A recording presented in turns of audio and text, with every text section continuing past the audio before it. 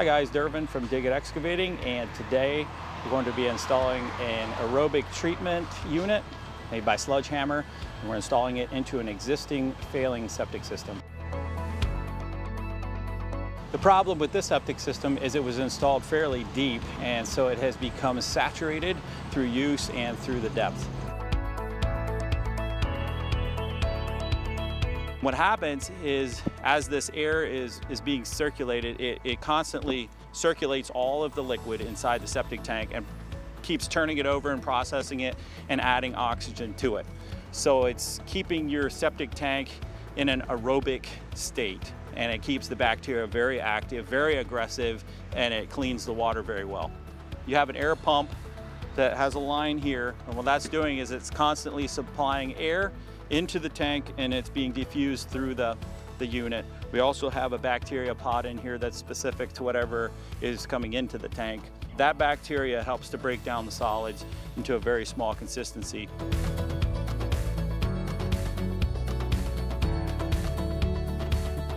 Not every system repair is a candidate for the SludgeHammer system, but here are some of the parameters that we check for. The system has to be fairly adequately sized. It means everything should be big enough for the current usage.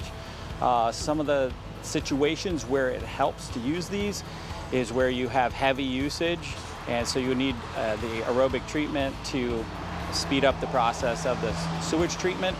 Also, if you have a system like this one that is installed too deep for the oxygen to keep the bacteria in the ground active, this SludgeHammer unit is the perfect fit for those types of situations. Another situation is where you have nice landscaping or a nice yard, lots of irrigation systems that you would damage by replacement.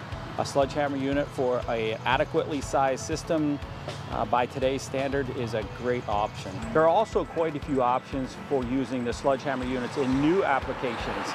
If we are involved in the process of designing your system, we can use engineers at SludgeHammer to help design the perfect system to fit your needs. SludgeHammer units can be used in conventional systems to help process the waste, and in some cases even help reduce field sizes. You have to work with local counties to determine that. But one of the benefits also in new construction is subsurface drip irrigation.